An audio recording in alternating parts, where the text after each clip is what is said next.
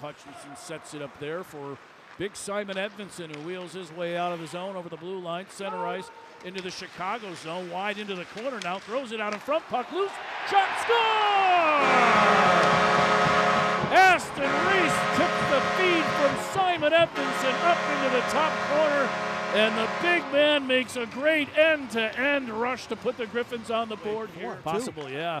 Dom Shine into the slot, back over, pass across to Lombardi, and he scores! Wow! And Kincaid just slashed his stick and broke it over the crossbar. Tic-tac-toe, and finished off by Amadeus Lombardi. What a pretty play. Now we'll flip the puck out, and Dom Shine giving chase for the Griffins. One-on-one in the zone. Shiner pulls up. Nice play. Creates a little space for himself. Slides it through to Aston Reese. Score! Wow! What a play by Dom Shine.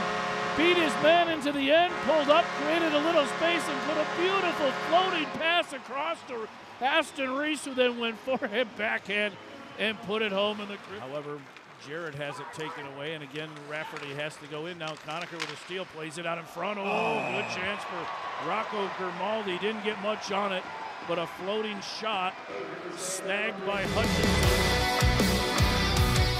Now off the wall to the aforementioned Mazur over the line. Nice pass to Zarnik. Back out in front, shot, score! Taro Hirose on a great play as the Griffins combine for a quick one. Both Hirose and Zarnik now over his stick, and it's a breakaway for Conacher. In all alone, backhand and poke checked away by Hutchinson. Boy, do they want to get it to Terry. Grimaldi now, near side circle, walks into the slot, got some room, shot, and Michael Hutchinson just snags it out of the air. That's one with authority.